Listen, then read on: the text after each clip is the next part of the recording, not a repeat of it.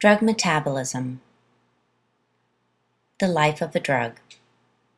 A drug first goes through absorption, which is the site of administration, to the blood.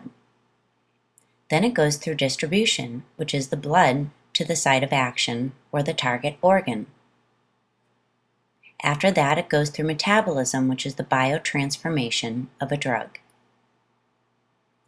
Lastly, it goes through excretion, which is removal of a drug from the body.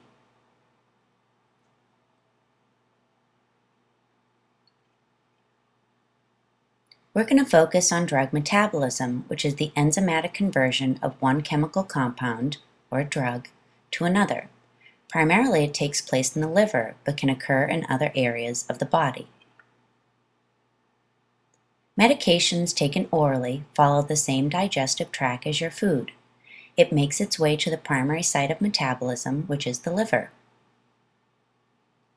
Enzymes in the liver can activate drugs, inactivate drugs, make drugs more effective, increase or decrease drug toxicity, which is too much of a drug in the body, or convert drugs to a different form so that the kidneys can easily excrete.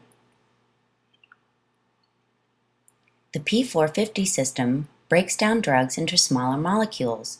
They are a group of 12 closely related enzyme families in the liver. CYP1, CYP2, and CYP3 all metabolize drugs, and each metabolizes only certain drugs. Metabolic processes convert the drug into a more water-soluble form for the kidneys. The drug is then filtered through the kidneys to be excreted out of the body in urine.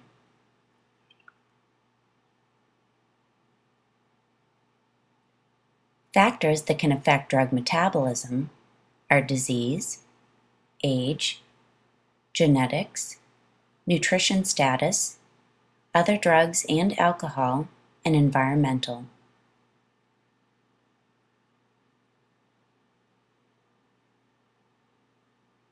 Why is metabolism important to a nurse?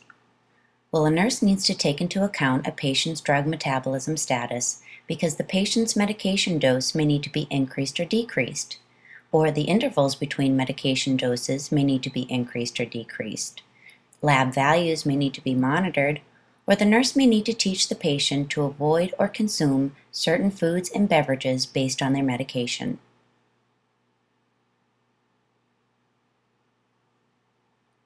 References.